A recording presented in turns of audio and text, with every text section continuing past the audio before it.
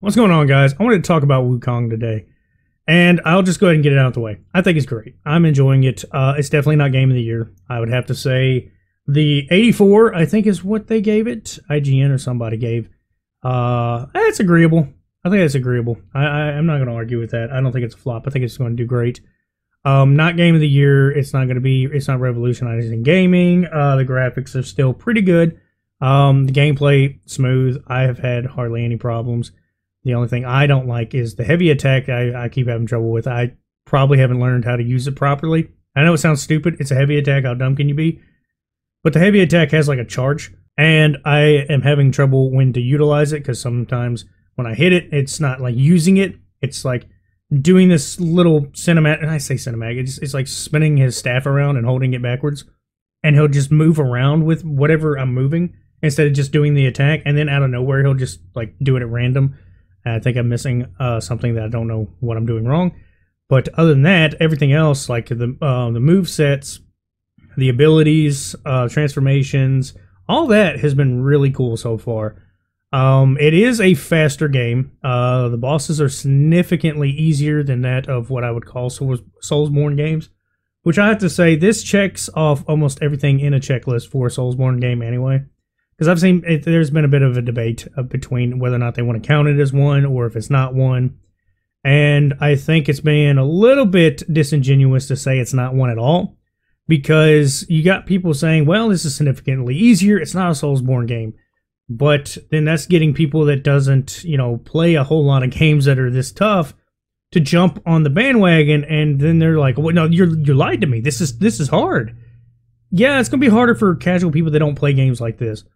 But it's going to be significantly easier for the people that play games like this, especially the hardcore ones. The people that do, say, Elden Ring without mimics and without like magic and stuff, and they just went straight sword, shield, dodge, reflect, and attack. Those people are going to completely wipe the floor of all the bosses easily.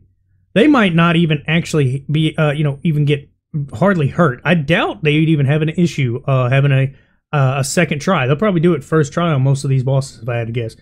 Because I'm not that good. Okay, I'm not. On every boss, for the most part, so far, I think I've done it in 1 or 2 tries. And then right now I'm stuck on Tony the Tiger. I think I just needed a break because I had been, I don't know, I just didn't get a lot of sleep, and I, came over and just tried to stream it and pretty much got my ass whooped. But Tony the Tiger, the reason why I'm losing to him is my own mistakes. Nothing to do with the game. The game's still, doing fine. It's just me. But like I said, I think it's disingenuous to tell people this is not a Soulsborne game or it's not difficult. It is difficult. It's going to be difficult than the average gamer can probably even want to play. I am a casual gamer. I only do this. I only play games for fun, and I only stream them because I have the available time to just stream a game I'm liking. And that's the thing about it. If you are not used to games like that, you are going to get hurt. You're going to get smacked. You're not going to win. It's going to be difficult. It does not have a settings. It does not have anything. Just think of it like Jedi Fallen Order, where it was Soulsborne, but you could, change the difficulty in that one. You can't do that in this one. That's basically the same principle. And all the abilities, though, later on will make it a lot easier. Now, like I said, I've only done the first 2 chapters, and right now I'm on the tiger from the trailers that we saw where he was drinking blood out of that pool. He's giving me some difficulty. It's not that he's just stupid hard. I'm just making stupid mistakes, and that's 100% on me. It's got nothing to do with the game. The intro was fantastic. I liked it. I thought it was really cool. He was on, I think they call it Nimbus. I assume Nimbus. I'm just going from Dragon Ball Z.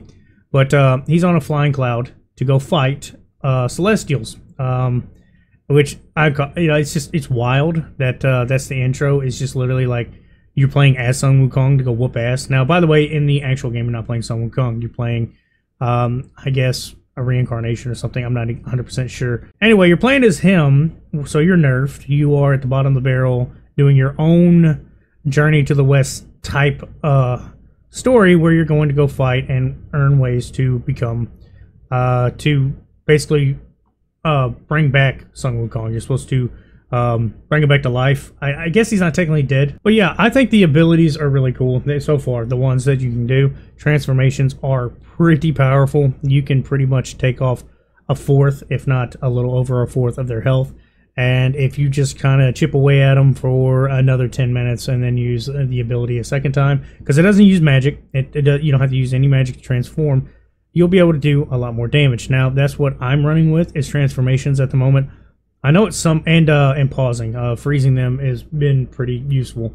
I think both of those have been pretty much a good combo. I'm ready for the clone combo, where I can just throw my hairs out and make a bunch of clones and just like beat the shit out of people. I've been seeing that on TikTok, and I'm really, waiting for that to come out so I can just like absolutely wipe the floor with some bosses. Like I said, the bosses are significantly easier. So if you're, a veteran Soulsborne player, this game's going to be too easy for you. You are going to talk about how laughably easy it is, even though the game was not made to be a, it's Soulsborne style, but it's not the substance, if that makes sense. And for the people that are not used to Soulsborne games, and Soulsborne games are like the bane of your existence and you refuse to play them, you might be able to play this one. I don't think it's likely, but you might be able to have fun with it. As far as any of them, this would be an introduction to how difficult, Soulsborne games can be. To me, one of the hardest ones, the two hardest ones, was Sekiro and Bloodborne. Bloodborne I didn't like because there was no shield that I could use. It was a gun that's supposed to parry, and I'm terrible at parrying. And Sekiro, same thing. It was a parry problem, and I can't do it. I like the game. It's fantastic. It's amazing. But it is tough. It is one of the toughest games I've played. I have not even beaten it, not even gotten close. I'm still in the beginning, stuck on a boss. I'm terrible at that game. It's laughable how bad I am. And I don't think I'll ever be able to pick it back up, because every time I get back to it and try to get the swing of things, the same boss kills me every time. And I know people are going to laugh, but it's the one at the top of a building where he jumps up and you just learn the ability to catch lightning and throw it back at him. Well, first off, I can't even get to that stage. The second stage is hard for me to get to. And when I do get to it, I'm terrible at timing, so catching the lightning, I look like an idiot. I know that's probably, from what I've been told, the easiest fight in the game. Yeah, well, it's not to me, so I guess I just don't need to play the game if that's the easiest one. Mild spoilers, I'm not going to say exactly what's going on, but I will say the ending of Wukong is supposed to be a really hard boss. Like, I've been seeing a lot of people saying, oh, if you play Dark Souls, yeah, no, this boss is the hardest boss in all of them. I don't know if he's like nerfing himself and not using abilities or something, but I will say, from what I've seen, yeah, it looks like it's going to be difficult because there's a lot of parrying that he can do. But I don't know if anything is to go by all the bosses I've played up to this point. The game's not that difficult. There's probably going to be difficulty spikes that I've ran into, like right now. I've ran into one just playing against the guy I'm calling Tony the Tiger, the blood-drinking jackass. But that guy, it's been a spike. I'll probably power level a little bit here in a minute when I fire up my stream. And I'll probably beat him one shot. I don't know. Like, or not one shot, one try the next fight, just because that's just how it goes sometimes. When I stop a stream and I'm frustrated, the next time I fire it up and I go fight that same boss, I usually beat him after about 20 minutes.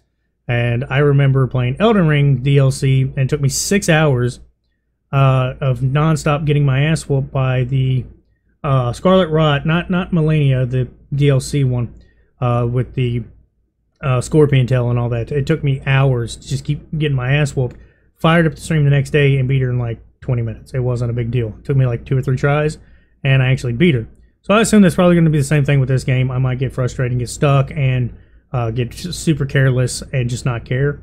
And then probably by the end of it, I'll end up just winning in like just a few tries, a lot more calmer, a lot more patient. But that's going to be the biggest thing about this game. Is a game of patience anyway. It's just not as hard, because like the health is like I guess their defense, not their health. You can see it just whittle away, and then you'll go through a few like basic strong attacks. They're not as cool and as intricate as, say, the Dark Souls games, but when they do them, oh, they can knock the shit out of you. But the thing about Dark Souls, if they hit you with their like big super attack, it'll kill you. But in this one, even without the buffs, like I took all my spark points off of health. I don't even have them there anymore, because it gives you a sliver with all of them, which I thought was stupid. If that's an ability piece, like you're taking away from abilities or buffs and stuff, it should give it a lot more health, but it didn't. So I just took them off because it didn't really help me in the long run. And that being said, it just seemed easier to have like crit chance, because you got to look in the words really hard. you'll see like slightly, moderate, high, drastic. You know, that means how, you know, much it's going to give you. They were, I think, the smallest bit they could give you. Like I said, it was just a sliver for 5 slots. So I just didn't see the point in using my sparks on that. And even then, with enough health, you just don't die anyway. So I can survive a big hit, make a mistake, and then use the missed jump, like a little dodge, whatever. Use that, they'll aim at that. Sometimes that doesn't even work, but when I dodge out of the way, I can go heal up without being attacked, and then I get a crit chance on him. The problem I have, like I'll say with that, it's supposed to leave a clone, and that clone basically sits still and takes the damage, and you can run around invisible and get a crit attack. Well, sometimes, depending on how you do it, it doesn't work. Now, I'm probably using it at the wrong time, so his lock-on, because like their lock-on's hard. So like it locks onto you, and when you go use the misstep, and he'll even say, oh, where'd you go? Stop using your magic. Stop being, you know, a punk. And boom, he can't see you, but he's attacking you. Like, I think that's kind of stupid, but that's like, okay, so there's 2 things I've had an issue with. And I'm pretty sure one of them I know is my fault. I'm not using the heavy attacks right, but this one seems like it's just a little bit of a tweak in mechanics that needs.